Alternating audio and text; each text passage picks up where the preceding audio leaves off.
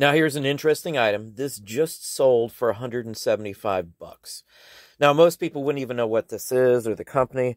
Buckner is a tobacco company that made cards as well.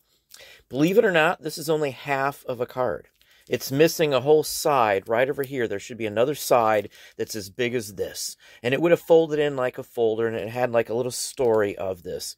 This is the Offenders and Defenders series is what this is. This card in mint condition could have easily sold for over 750 bucks. The most important part of the card is here, which is the actual person himself. Most of these folks that are on here are either criminals, sheriffs, detectives, and that sort of thing. I've only had one other card from this entire series, and that one went for almost $1,000 bucks. So they're extremely rare, but they do sell for a ton of money, as this one did here.